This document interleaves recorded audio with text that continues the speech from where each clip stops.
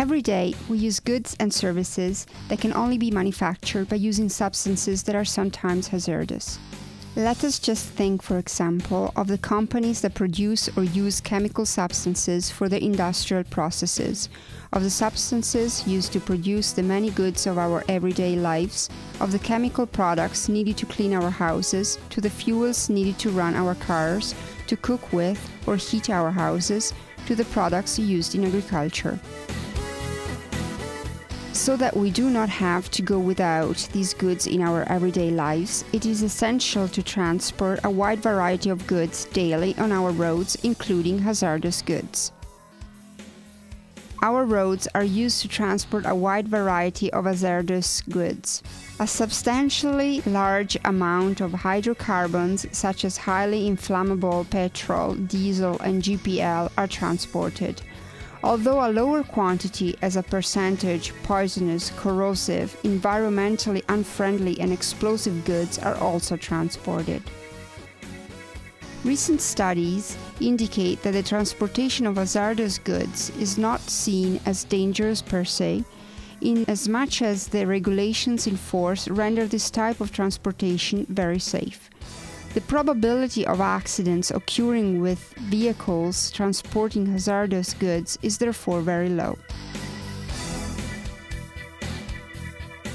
But vehicles transporting hazardous goods need special care when using the road network.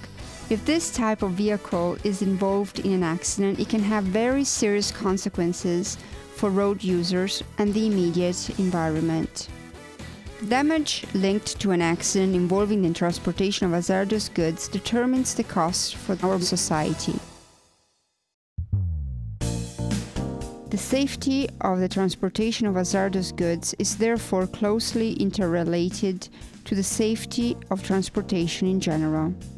It is possible to achieve better safety for the transportation of hazardous goods by working on various fronts.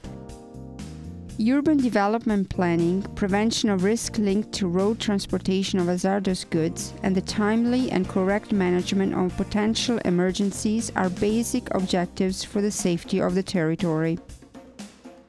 It is essential that the system of responding to emergencies is always ready to deal effectively with accidents involving hazardous substances.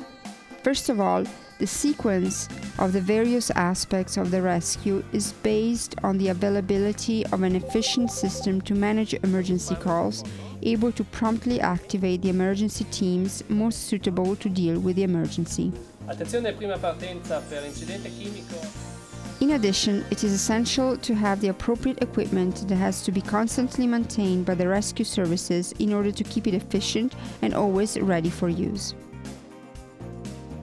Training of drivers to transport hazardous goods and training rescuers in techniques and tactics of various actions, as well as how to use the equipment, are the essential links of an efficient rescue sequence.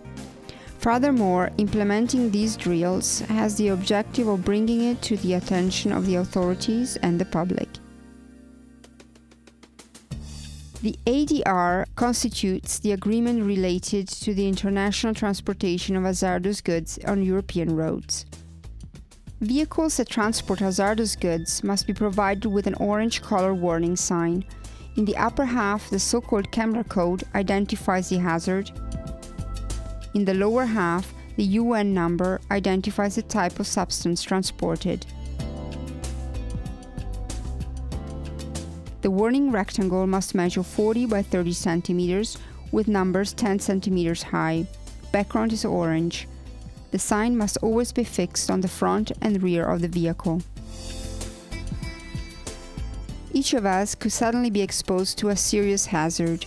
Firefighters, emergency services, and other rescue organizations are available to members of the public in order to guarantee their everyday safety and in the event of any significant occurrence. These organizations, however, cannot always intervene at the same time everywhere. In some circumstances, it may take some time for the rescue services to arrive. Time is the key. Just a few minutes can be decisive for saving human life or preserving material assets.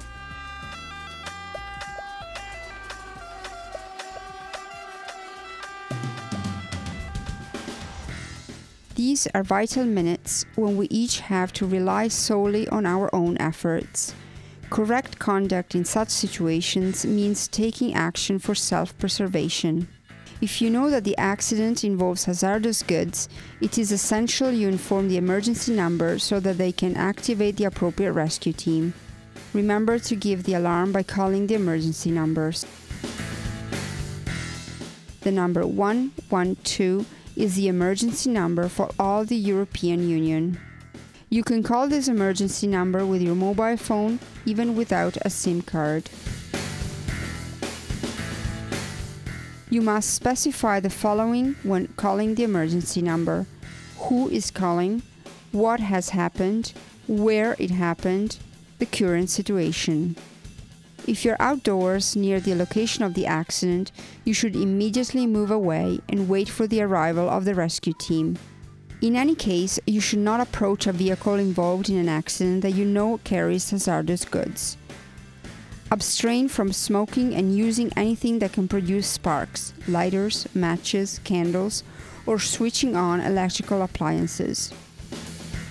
In the case of accidents with hazardous substances, the best shelter is to be found indoors.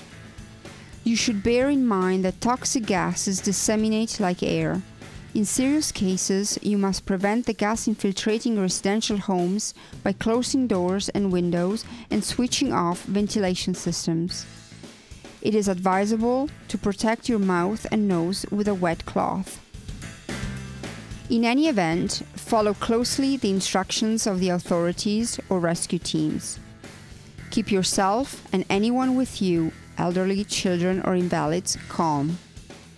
Following this brief and simple advice will contribute to your safety and support the work of the rescue services.